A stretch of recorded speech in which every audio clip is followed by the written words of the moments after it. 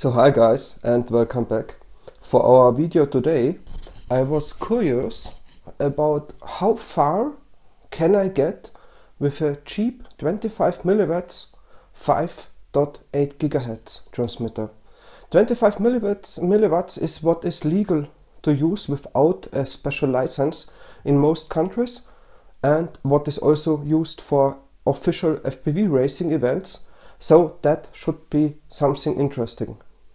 I just wanted to figure it out for myself. There are already many videos on this, but I just wanted to check for myself, and that's what we will do in this video.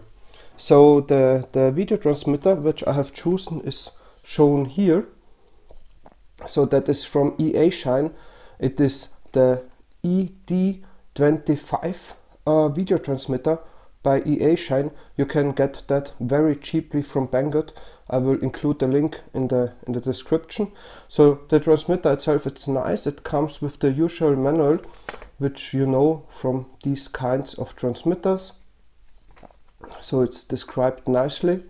The transmitter itself is also nice. So what we can see here is that it comes with a more modern setup. So you don't have to use a dip switch to change the frequencies. You will just use this small switch here. So there you can just change the frequencies and the bands, and here on the bottom it will show you which band you're on, A, B, E or F, and which channel. So you can see 4 bands, 8 channels. That is a 32 channel video transmitter. It's not race band, but yeah, for this test it should be nice enough. And as said, it comes at a transmitting strength of 25mW.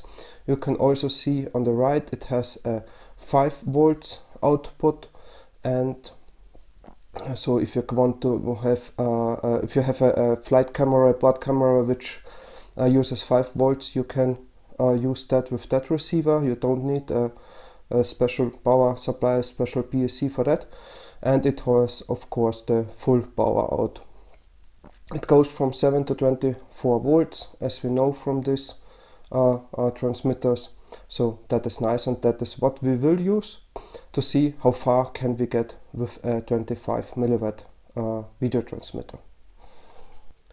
The video transmitter itself is quite lightweight, so we will take a quick look at that here.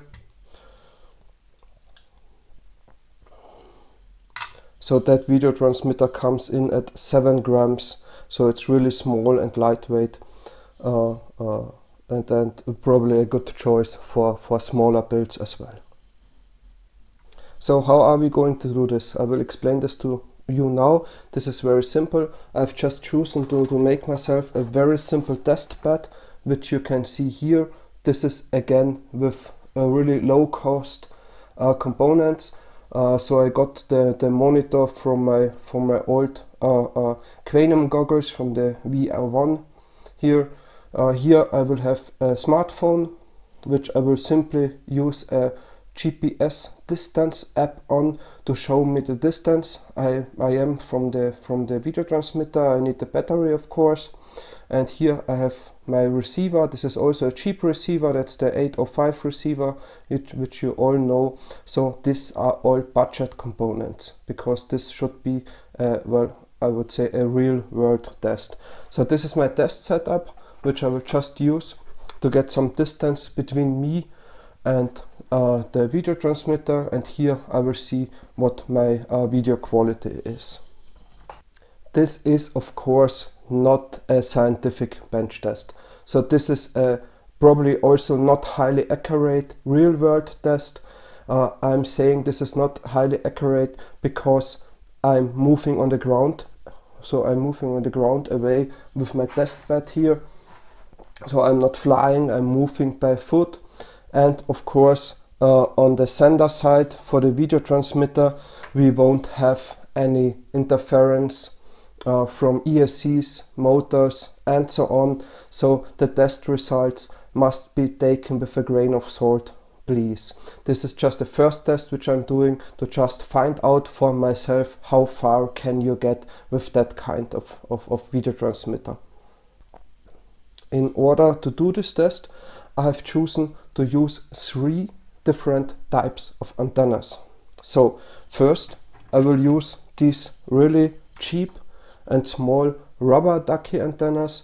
You should actually never use them. Well, actually they say you should never use them because they are so bad. We will today find out how bad they really are. Then as a second choice, I will use the Fat Shark spironet antennas. So these are supposed to be high quality antennas, and I expect them to really give me much better results than the rubber ducky antennas. And third, and here it gets interesting, I will use a pair of antennas from bird's eye view.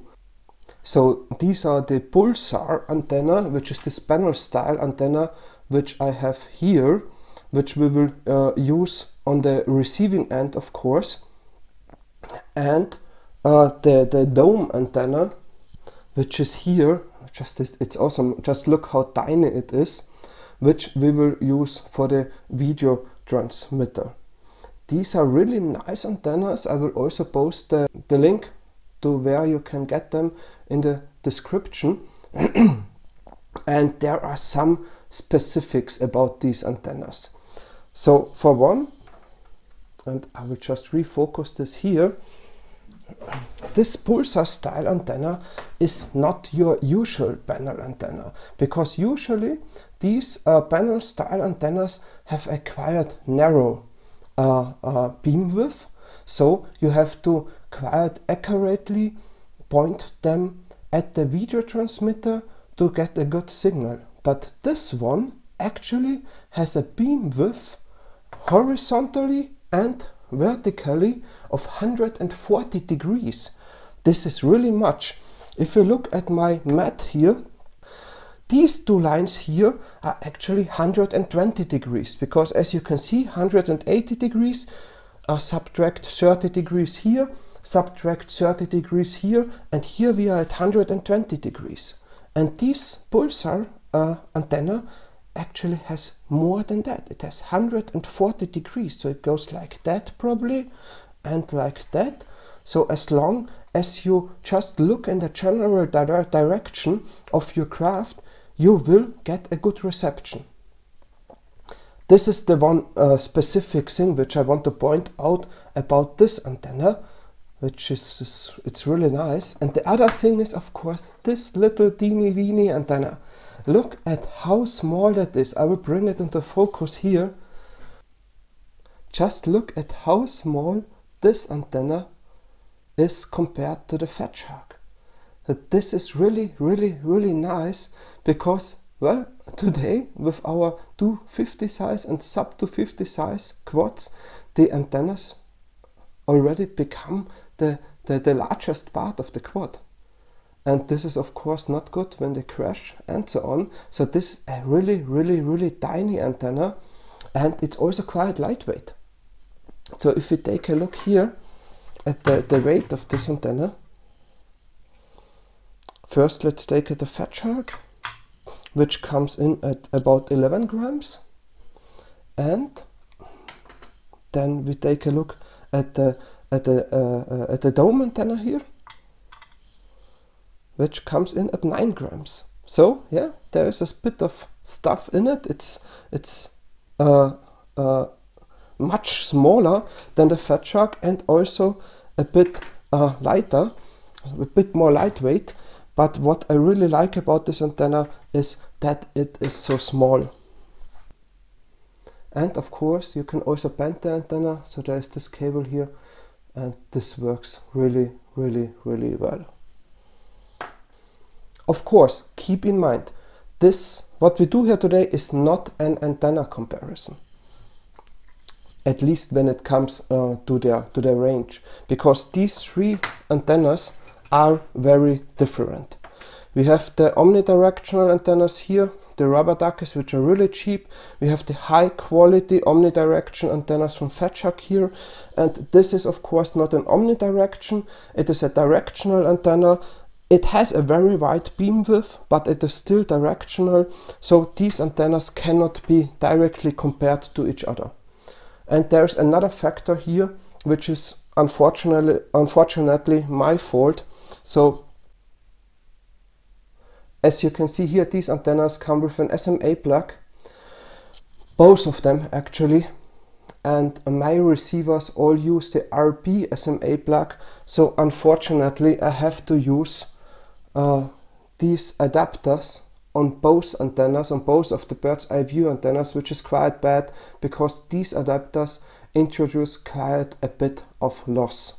So I fully expect the bird's eye view antennas to perform excellent because they are known to be high quality antennas, but if I would have chosen the right receiver and the right transmitter or the right style of these antennas, I would not have the need to use these adapters, which cause a lot of loss. So please keep this in mind as well when you watch the video. Okay, so now let's get into action. Let's finally see your friendly reviewer doing some exercise for you to find out what the range of these antennas is. Okay, so here you can see the setup. You see, just use this chair to mount the camera and the video transmitter. And here is our test bench with the mobile phone, with the smartphone on it, and we will first take a look at how this performs with these cheap rubber ducky antennas. So of course, while I'm moving away from the transmitter, my body will block the signal a bit, but you will see that I will turn around frequently to see what the true range is. So I will fast forward the video now to the maximum distance which I can go with this rubber ducky antennas. So watch me run.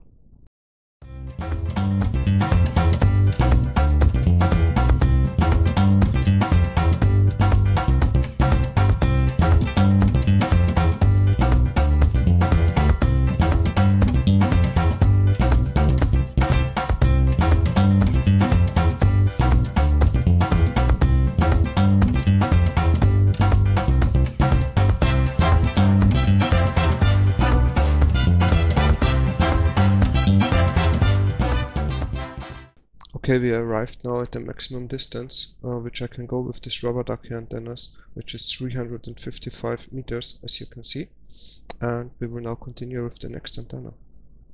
Okay, so we will repeat this now with the Fatshark spironet antennas. As you can see, this time I'm holding my smartphone in my hands. This is because I found out that the monitor, the LCD monitor, actually gives me a bit of interference, which made the GPS position update less frequently. So it works better this way. Okay, so again, watch me run.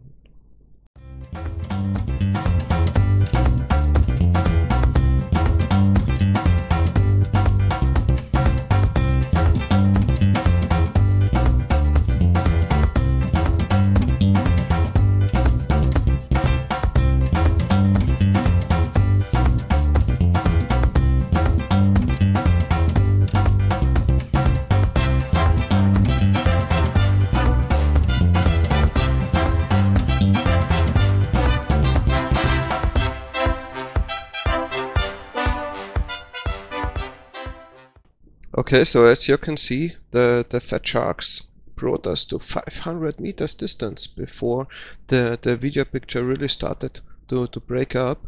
That's a full 150 meters more than the rubber ducky antennas. Really nice. Okay, so now this is our final test with the bird's eye view antennas. Same thing as before. Watch me run.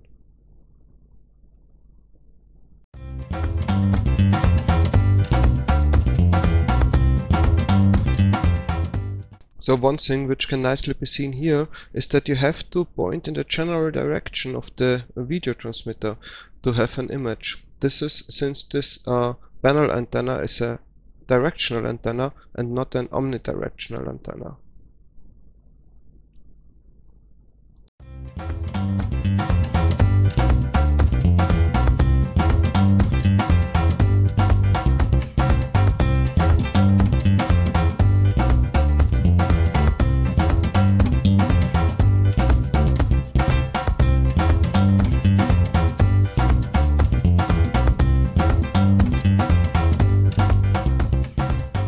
So as you can see, we arrived here at the distance where we had to finish our tests with the fat sharks, and we still have a quite good picture, so very flyable.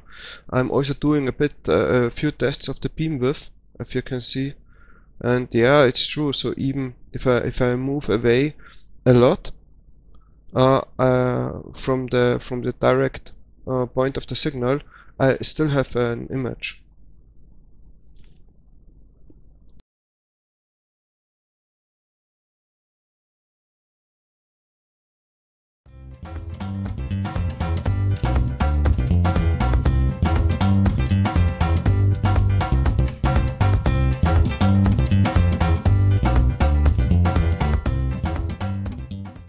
So as you can see here, we arrived at the final distance for the bird's eye view antennas, which is over 600 meters.